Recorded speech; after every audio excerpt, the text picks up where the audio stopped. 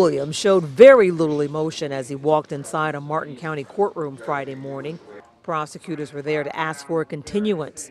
They want to make sure the defendant complied with his plea agreement.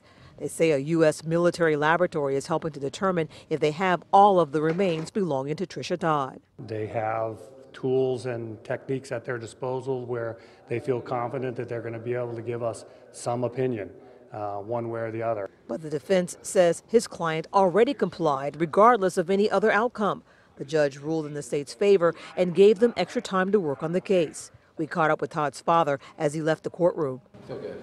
I have a really good prosecutor and a good judge. He's one of the best judges in the county. Williams confessed to killing his ex-wife. He then led detectives to her remains in exchange for a plea deal. Before Williams left the courtroom Friday, he asked to be waived from any future court hearings. What does that tell you about him?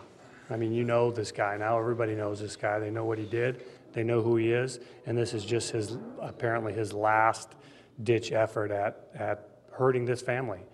Well, the sentencing date was scheduled for next Friday, but that has since been canceled. So the next court date is set to take place on September 30th. In Stewart, Angela Rozier, WPBF 25 News.